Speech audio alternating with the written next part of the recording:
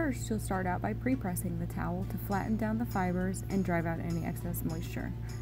Arrange it onto the lower platen and heat press it at 380 degrees for approximately 15 to 20 seconds using low to medium pressure. We are using the HIX LF-4464 heat press in this video.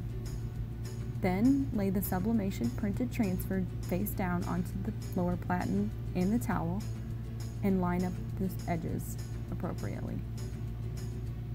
Press the first side at 380 to 385 for another 20 to 30 seconds using medium pressure.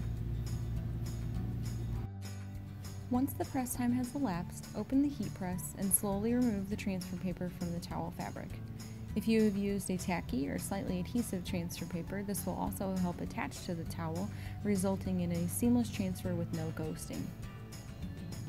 And then you have a stunning sublimation printed beach towel.